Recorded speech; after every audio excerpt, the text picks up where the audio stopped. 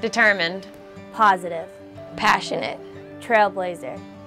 Over the past decade, Northwestern women's lacrosse coach Kelly Amonte Hiller has proven herself one of the most dominant female figures in sport.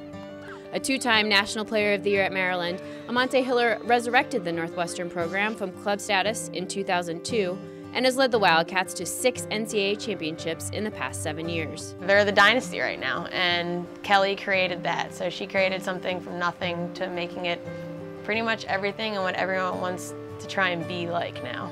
She really is a trailblazer. She took an East Coast sport, brought it to the Midwest, and showed that it could be done anywhere. Along the way, she's left an indelible mark on the sport of women's lacrosse, changing uniform styles, inventing an improved stick for the women's game, and approaching the game with a dramatically different philosophy. She's changing it single-handedly, and everyone's trying to catch up and do what she's doing. Kelly masters something, and by the time that her peers follow suit, she's already on to the next big thing. When you talk about a trailblazer, I mean, I think that's exactly what Kelly is. I think that she's sort of writing the script as she goes.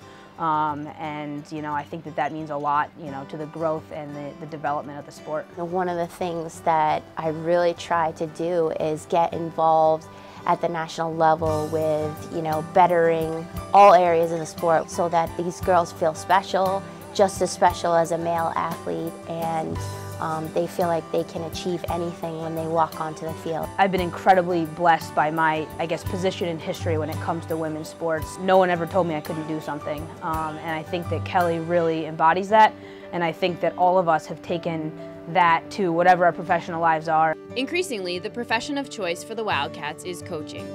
Currently, 9 of Amonte Hiller's former players are coaching at the Division I level, each of them shaped by their time at Northwestern. Every day, I think I just wake up and, I want to become more like Kelly. I want to work harder to kind of get to where she's been, because she's achieved, so much in the last 10 years. 6 national championships, 4 Coach of the Year honors, stuff that maybe could never be repeated or duplicated.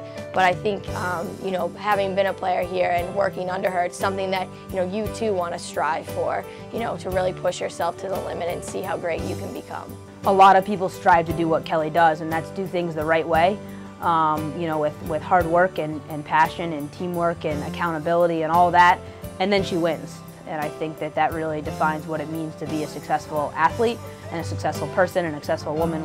It started as a club sport here with no scholarships, and 6 national championships later, it's been an evolution.